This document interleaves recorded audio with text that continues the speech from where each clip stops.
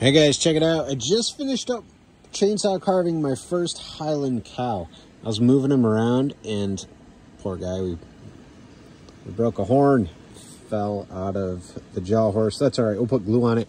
This is gonna be a video tomorrow, probably just a quick video. There is a question in there for those of you who are members, and honestly for, kind of everybody on the channel. So be sure to, hit subscribe, hit the bell, hit all, turn on YouTube notifications so you don't miss it.